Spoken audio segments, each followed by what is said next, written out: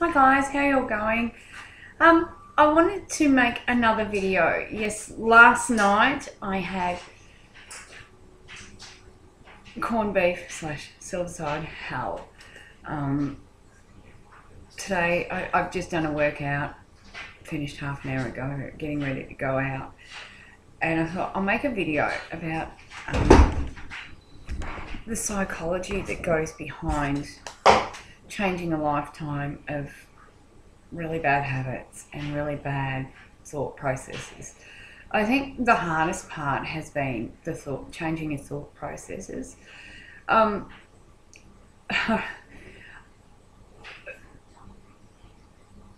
I self-mutilated for years. I really did. Whether it be food or disliking how I looked, different things about my body and about who I am as a person. I second guessed everything I did, and to a degree I still second guess everything. Right now I'm having to see a psychologist because I hit a massive brick wall in the past week. Hang on, I've got to turn the power on a bit more. Hang on.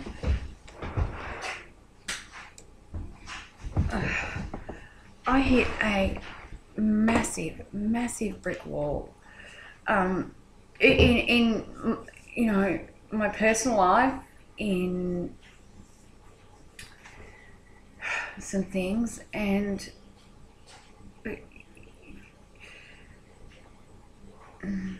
I don't know how to explain this, and that's why I'm seeing a psychologist.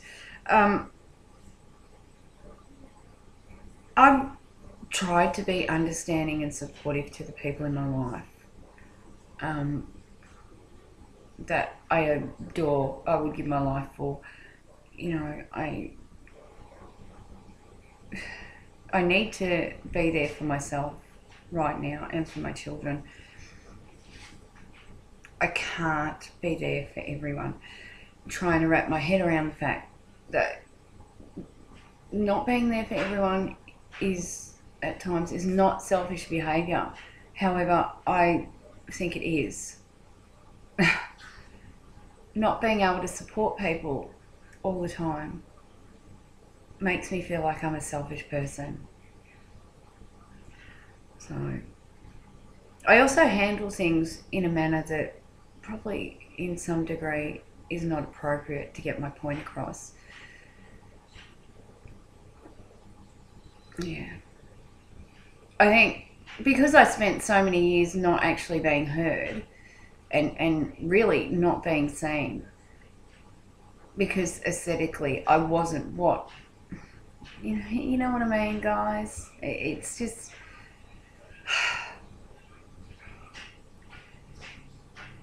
I have issues with men because I don't know if they're looking, when I'm made up, they're looking on what's the outside or what's on the inside. I have really big trust issues in regards to men.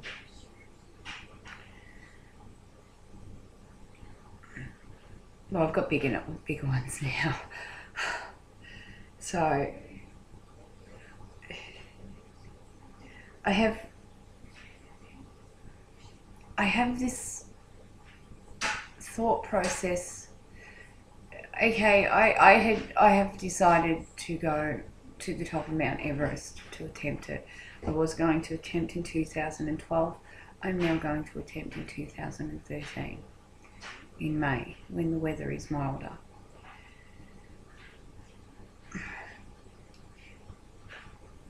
This decision wasn't taken lightly.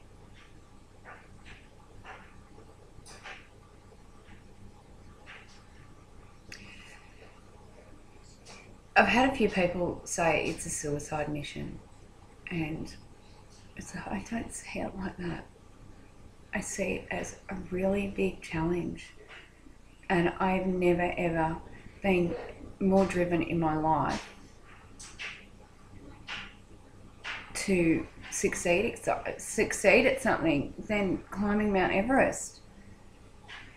I've spoken to other climbers, and they've, you know, the ones that weren't able to do it, that got a certain degree up and then went back, they said it just wasn't in their heart and soul. It was just something they wanted to do.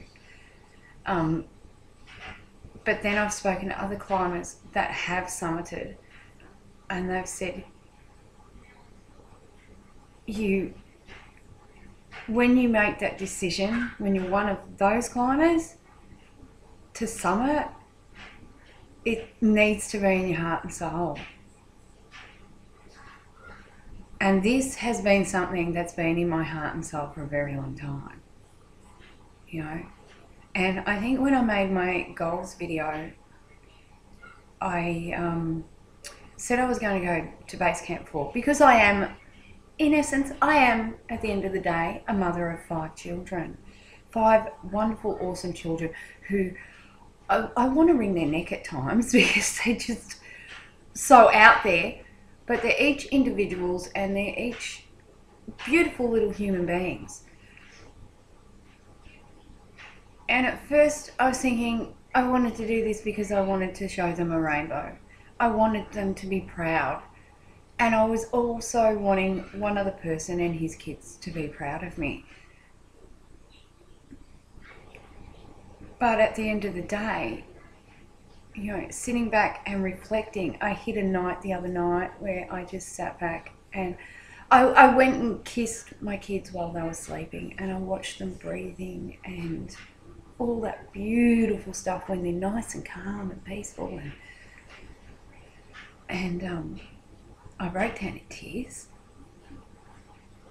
and I went, you know what? This is in my heart and soul. Hey, Robert, you want to come and say hi? Yeah, little dude. Mount Everest, wanting to summit Mount Everest is in my heart and soul. The thing is, though, I don't adapt any form of death and doom to it. I don't know whether this is a problem or not.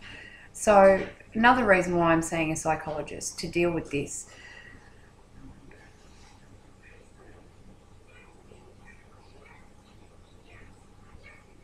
I had someone say to me the other day, you know, how are you going to feed your body climbing Mount Everest when you have the stomach the size of a thimble? What people don't understand is with gastric bypass, we can still fuel our bodies just like any other woman, or, well, not man, because I'm not a man. We can fuel our bodies if we have the right proteins, and generally, you know, it would have to be liquid protein for me up on the mountain. I've already spoken to a doctor, 2 vitamin B shots a day, yada yada.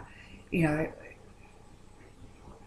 like every other climber, always carrying an injection of adrenaline. You know, there are ways to be able to do these things. And the chances of me being able to summit, I mean, quite frankly, are pretty slim. I mean, we're talking probably a 2% chance once I get from base camp 4 to being able to summit. You've got 2 ways up there. And I did consider the Hillary step. I am edging towards wanting to do the Hillary step.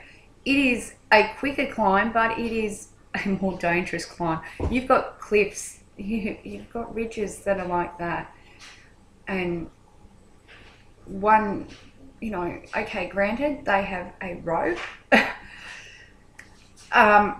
but you slip or the snow goes down that you're walking on, you go over an edge, you're dead.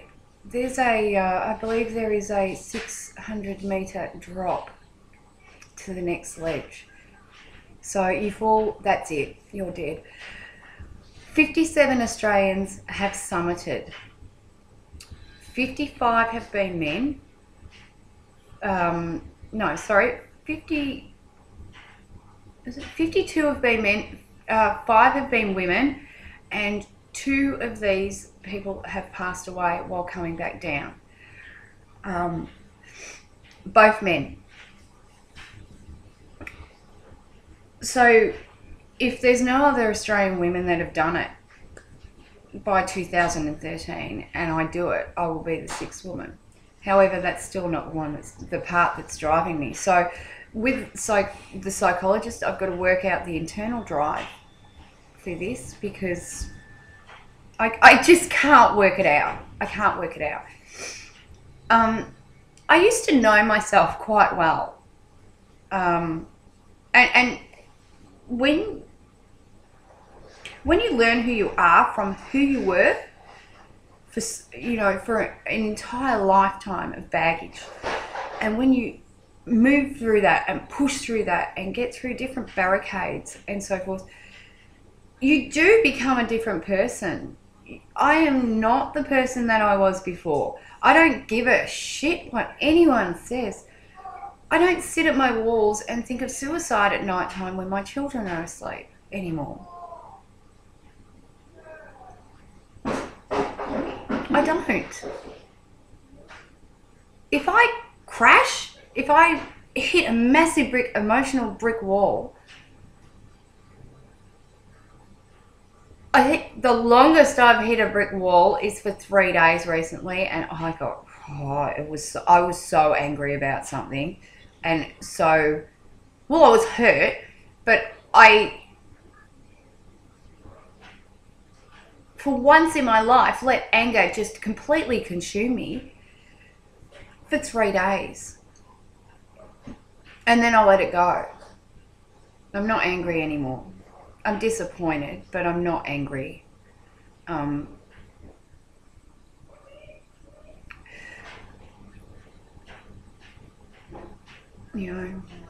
don't know. I guess I'm still kicking myself for 3 days of going off the rails.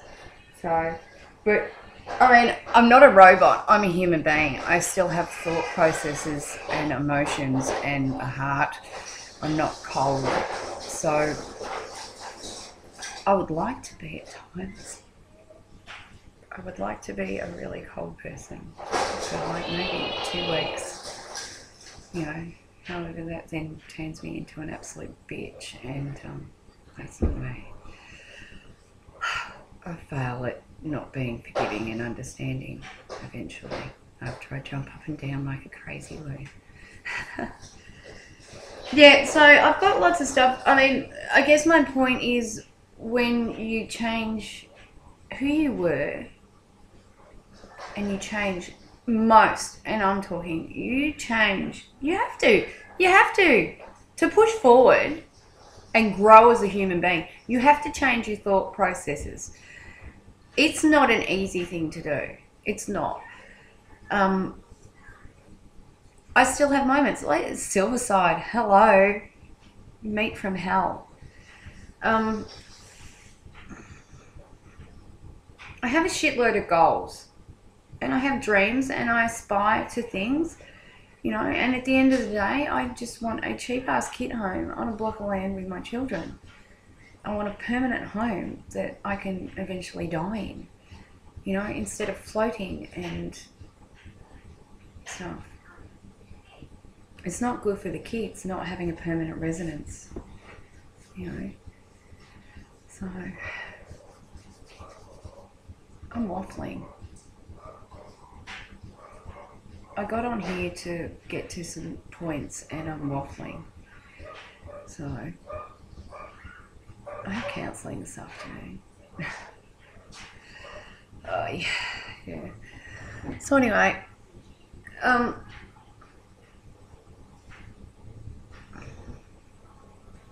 still like my body. I don't think I'm too thin. I mean, I don't look too thin.